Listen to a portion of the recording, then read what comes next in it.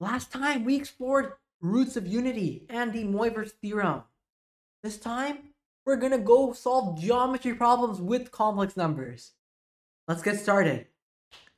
So just to go over some key strategies. One, if you rotate a point by the origin, and let's say origin, which is not 0, 0, just 0, right?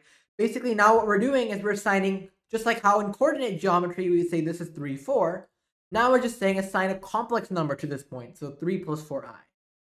And if you're rotating this about the origin by an angle of theta, the equivalent to multiplying 3 plus 4i by cis of theta.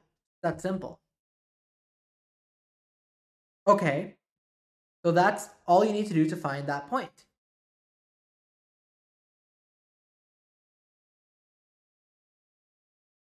Okay, so now let's explore some examples. And this is the most brilliant example. When you see this, you're going to be like, wow, that's such a cool solution. Let's take a look. We got 0, 0, A11,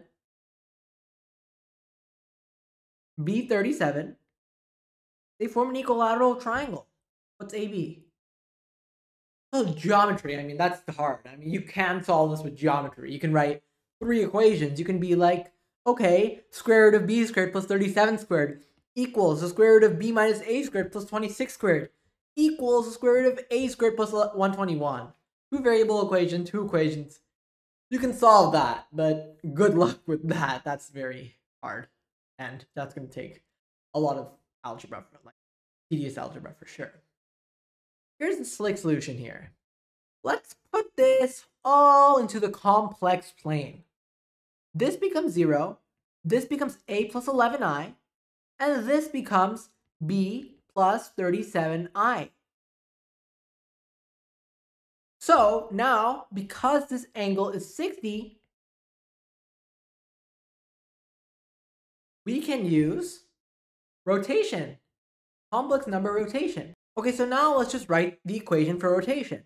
We have a plus 11i times cis of 60, which is half plus root 3 over 2i, equals b plus 37i.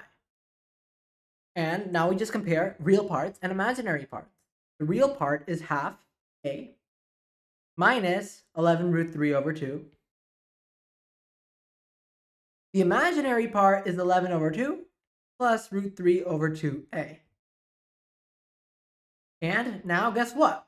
2 variables, 2 equations, because we can compare the real parts and the imaginary parts. So what's our first equation going to be? 11 over 2 plus root 3 over 2a is 37. We subtract 11 over 2 from both sides, we get 63 over 2. So a is 21 root 3.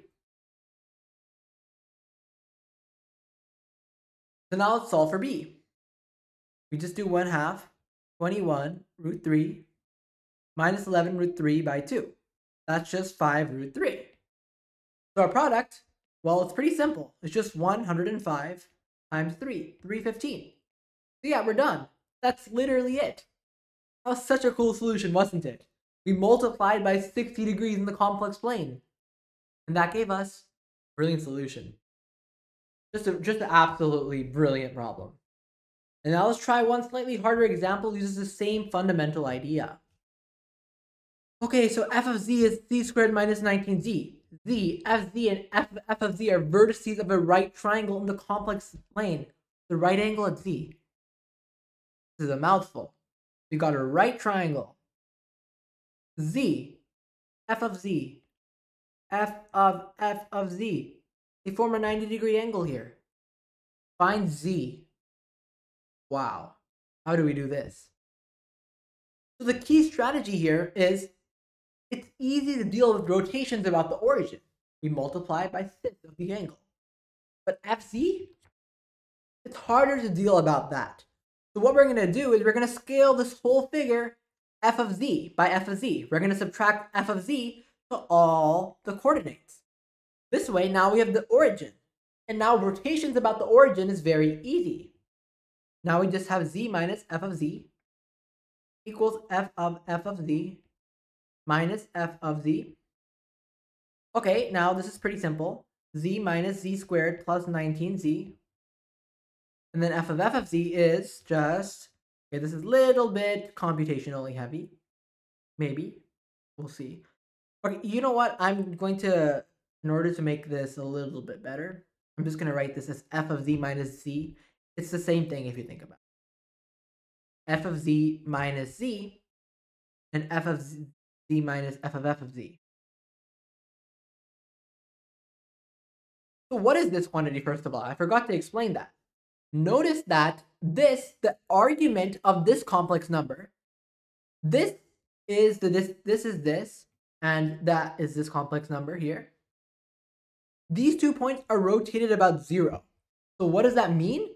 That means if you look at their cis values, we have R cis A, and let's say we have S cis B.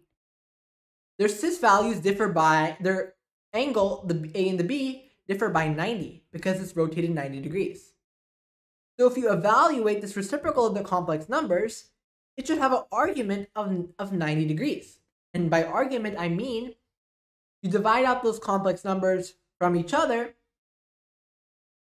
You know what? Well, okay. They should have an argument that's 90 degrees, meaning that this, whatever this complex number is, because this has cis of A, and this is something cis of B, something cis of A, this has to be 90 more than B, because it's rotated 90 degrees. So when you divide it, this has to be equal to something cis 90. This is just something, like saying the emptiness. So let's find out what this is, and then we'll see when is it going to be something cis 90. Let's evaluate this. Go ahead, straight into it. And actually, yeah, let's flip. You know what? Let's flip these because it will be easier that way, I think. I haven't really changed anything, right? I'm just doing divide this by this, and then I just made them flip the signs on both of them just to make the computation easier. F of z is just going to be this in the denominator. Pretty simple in the denominator. Numerator is a little bit more messy, but not that bad. Z squared minus 19z, and then this all squared minus 19. Sure, we don't make any mistakes here. Okay, and now we just have to do a little bit of algebra, unfortunately, but that's okay. Z to the fourth minus 38z cubed plus 361z squared, that's this, minus 19z squared plus 361z squared. So that's all the stuff in the middle. Now let's combine.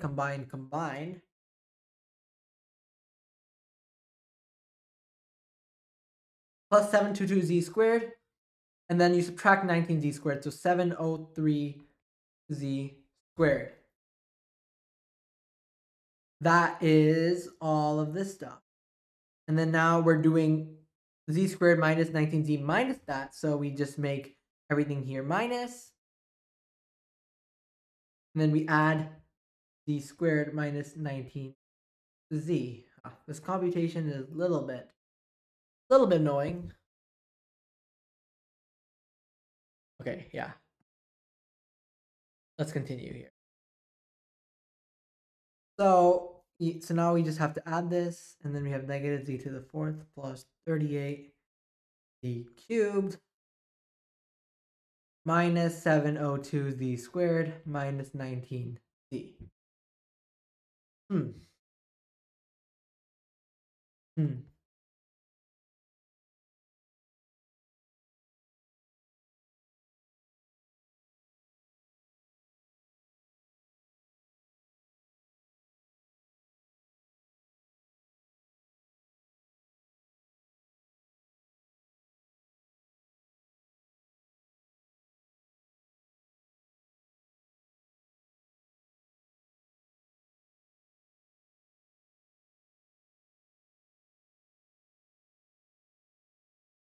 Okay, so now what do we do with this? You can try and expand it, but that's going to be really messy.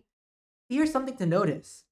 You can factor z squared minus 19z out of the numerator. And in doing that, we get 1 minus, and then we get z squared minus 19z. Then minus 19, just 19. And that just becomes, what? 20 minus z squared plus 19z.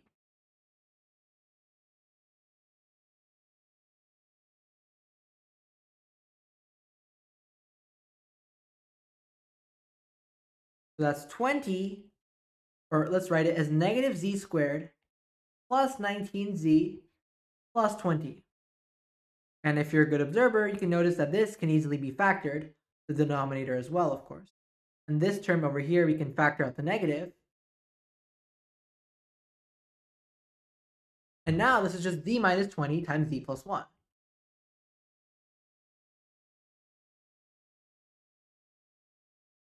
Pretty cool. This just cancels straight away. And we can cancel a z here as well. And now let's just simplify all of this. We get negative z minus 19, z plus 1. And we're given that this, remember from earlier, is something times cis of 90. But what does it mean if something is something times cis of 90? You start here, you multiply by cis of 90. If our value is a number, a real number times cis of 90, it's going to be fully imaginary. Because you start at the origin, let's draw the unit circle. You here, you multiply by cis of 90, you get here. And if it's some real number times that, it's always going to lie on this line. No matter how big or small you make this circle, this is the r value. It's always going to have no real part. So this just has to be purely imaginary. And now we kind of go back to our a plus bi trick. Where now, okay, let's make this a plus bi minus 19, and then a plus bi plus 1. Because now we can see that once we expand all of this out, we need only to have an imaginary part. And yeah, we can just ignore the negative. It doesn't really matter. We're just trying to say, okay, this thing has to be imaginary. What does that mean?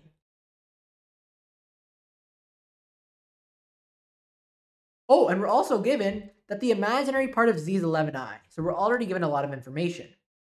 We're given that the imaginary part of z is 11i, so this is just 11. And we're given that this whole thing is purely imaginary, so it has no real part. And now we just do some expansion. We get a plus 11i squared minus 18 times a plus 11i.